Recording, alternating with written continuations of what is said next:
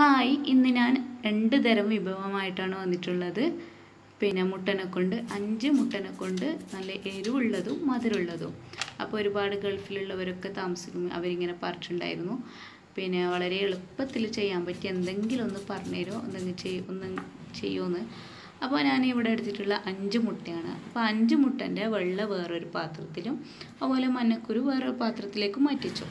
എന്നിട്ട് ഈ വെള്ളയിലേക്ക് 2 പച്ചമുളക്, എരിവ് ആവശ്യമുള്ളവർക്ക് അല്പം കുരുമുളകൊക്കെ ഇടാം, പിന്നെ മല്ലിച്ചപ്പ്, പുതിന, ആവശ്യത്തിനുള്ള ഉപ്പ്.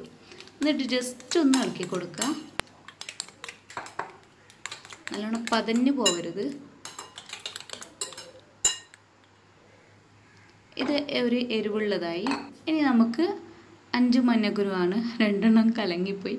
ഇനി അതിലേക്ക് ഒരു 3 ടേബിൾ സ്പൂൺ പഞ്ചസാര ഇട്ട് കൊടുക്കുക. ഒരല്പം മധുരമുണ്ടായാൽ നല്ലൊരു ടേസ്റ്റ് ആയിരിക്കും.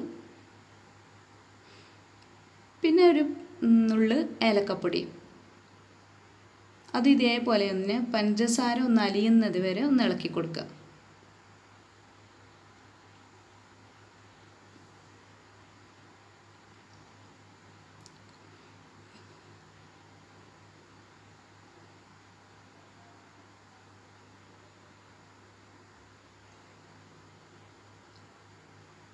രണ്ടും പതഞ്ഞു പോവരുത്. ഇനി ഒരു ചെറിയൊരു പാത്രമാണ് എടുക്കേണ്ടത്. ഒരു നല്ലൊരു കട്ടി കിട്ടുന്ന പാത്രമാണ് വേണ്ടത്. അപ്പോൾ ഞാൻ ഇവിടെ ഈ ഒരു ഫ്രൈ പാനാണ് എടുത്തിട്ടുള്ളത്. അപ്പോൾ അതിലേക്ക് ആദ്യം തന്നെ ഞാൻ ഒരു സ്പൂണ് നെയ്യ് ഒഴിച്ചതിന് ശേഷം ഇത് ഒഴിച്ചു കൊടുത്തു. അപ്പോൾ ചെറിയ തീയിൽ വെച്ച് കൊടുക്കുക.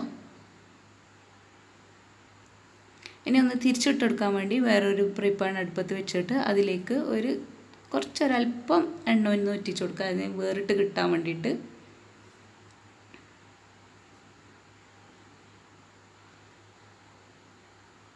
അപ്പോൾ ഇത് അങ്ങോട്ട് തയ്യാറായിട്ടുണ്ട്. ഇനി നമുക്ക് അടുത്തത് മധുരമുള്ള മഞ്ഞക്കുരുവും കൂടി പൊരിച്ചെടുക്കാം.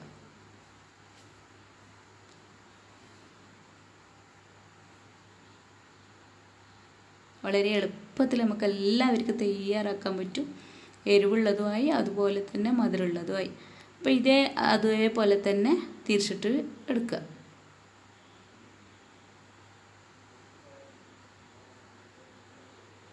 ഇനി നമുക്ക് ആ പാത്രം 2 പാത്രം കഴുകണമെന്നൊന്നുമില്ല. അപ്പം ആ മുട്ടൻ്റെ വെള്ളം അടിച്ച ആ പാത്രത്തിലേക്ക് ഒരു 5 സ്പൂണ് പിന്നെ കടലപ്പൊടി ഇട്ട് കൊടുക്കുക. അതേപോലെ 1 സ്പൂൺ കോൺഫ്ലവർ ഇട്ട് കൊടുക്കുക.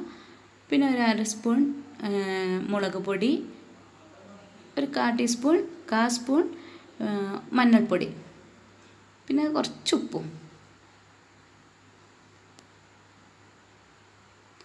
ഗാർണിഷിനൊക്കെ വേണ്ടി നല്ലൊരു മല്ലിച്ചപ്പൊക്കെ ചേർത്തെടുത്താൽ നല്ല ടേസ്റ്റ് ഉണ്ടാവും. മല്ലിച്ചപ്പും കൂടി ഇട്ട് കൊടുക്കുക.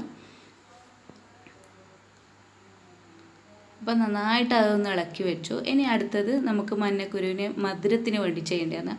അപ്പോൾ അതേപോലെ തന്നെ 5 ടേബിൾ സ്പൂൺ മൈദ ഇട്ട് കൊടുക്കുക, 1 സ്പൂൺ കോൺഫ്ലവർ ഇട്ട് കൊടുക്കുക, പിന്നെ 1 സ്പൂൺ പഞ്ചസാര ഇട്ട് കൊടുക്കുക. ഇത് നന്നായിട്ട് അല്പം വെള്ളവും ചേർത്തിട്ട് അധികം ലൂസും അല്ല അധികം കട്ടിയും അല്ലാത്തൊരു പരുവത്തിൽ കലക്കിയെടുക്കുക.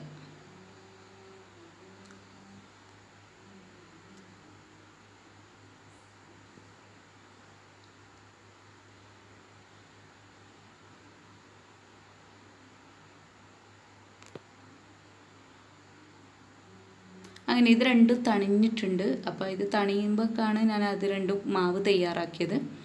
അപ്പോൾ നമുക്ക് ഫസ്റ്റ് തന്നെ ആ എരിവുള്ളത് അങ്ങോട്ട് പൊരിച്ചെടുക്കുക.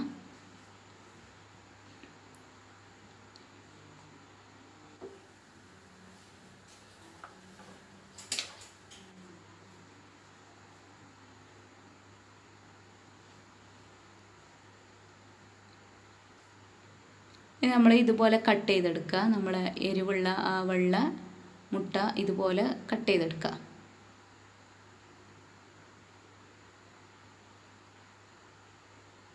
നന്നായിട്ട് ഓരോന്നായിട്ട് മുക്കി പൊരിച്ചെടുക്കുക.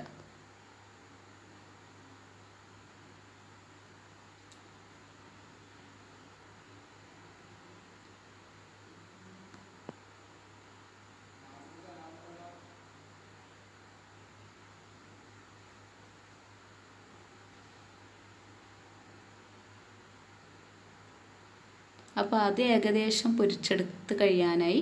ഇനി നമുക്ക് നമ്മുടെ മധുരമുള്ള മഞ്ഞക്കുരുവിൻ്റെ ആ മുട്ട അതും കൂടി പൊരിച്ചെടുക്കണം. അപ്പോൾ അതിന് വേണ്ടിയിട്ടാണ് മൈദ കലക്കി വെച്ചത്. അപ്പോൾ അതിൽ മുക്കിയിട്ടാണ് പൊരിച്ചെടുക്കേണ്ടത്. നമുക്കധികവും നോമ്പിന് ഇങ്ങനെ നോമ്പ് മുറിക്കാൻ ഒരു എരിവും ഒരു മധുരവും അധികം എല്ലായിടത്തും നിർബന്ധമല്ല. ഒരു എരിവും ഒരു മധുരവും, എന്തെങ്കിലും ആയിട്ടൊരു എരിവും ഒരു മധുരവും എല്ലാവർക്കും ഇഷ്ടമായിരിക്കും അങ്ങനെ. അപ്പോൾ ഒരു 5 കുറച്ച് തിക്നെസ് നല്ലൊരു കട്ടിക്കാണ് ഇങ്ങനെ പൊരിക്കുന്നതെങ്കിൽ ഒരു 8 മുട്ടയോളം എടുക്കുക. അപ്പോൾ നല്ലൊരു കട്ടിയോളം ഉണ്ടാവും, കട്ടിക്കുണ്ടാവും. അപ്പോൾ നല്ല രസമുണ്ടാവും പൊരിച്ചെടുത്താൽ.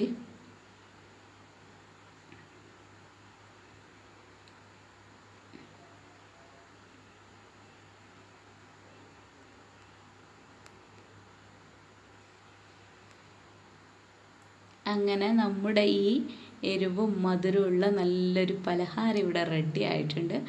അപ്പോൾ കുറച്ച് മാവൊക്കെ ബാക്കിയുള്ളതുകൊണ്ട് എൻ്റെ അടുത്ത് ഈത്തപ്പഴം ഉണ്ടായിട്ടുണ്ടായിരുന്നു. അപ്പോൾ ഇന്നലത്തെ മാവും എല്ലാം കൂടിയും ബാക്കി ഉണ്ടായപ്പോൾ അതിലേക്ക് അല്പം ഈത്തപ്പഴം ഇട്ടൊന്ന് പൊരിച്ചെടുക്കുമ്പോൾ മക്കൾ നല്ലൊരു കേക്ക് തയ്യാറാക്കുന്നുണ്ട്.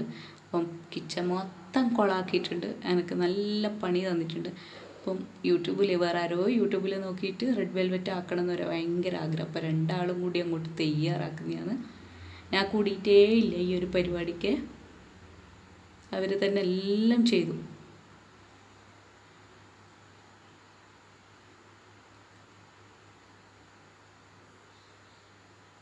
കാണാനുള്ള ആ ഒരു മൊഞ്ച് പോലെ തന്നെ ഒരു ടേസ്റ്റും ഉണ്ടായിരുന്നു.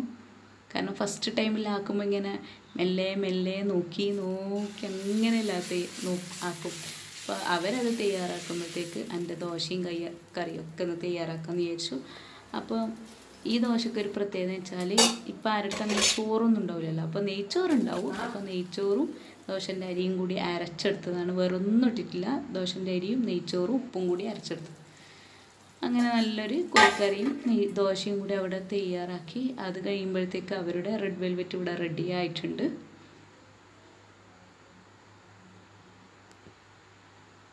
അത്യാവശ്യം കാണാനും മോശമില്ല, അതുപോലെ ഏകദേശം നല്ലൊരു ടേസ്റ്റ് ഉണ്ടായിരുന്നു. പിന്നെ അങ്ങനത്തെ കട്ടിംഗ് ബോർഡോ അങ്ങനത്തെ ഒന്നും ഇല്ലാത്തതുകൊണ്ട് അവർ അങ്ങനെ അഡ്ജസ്റ്റ് ചെയ്ത് വെച്ചു.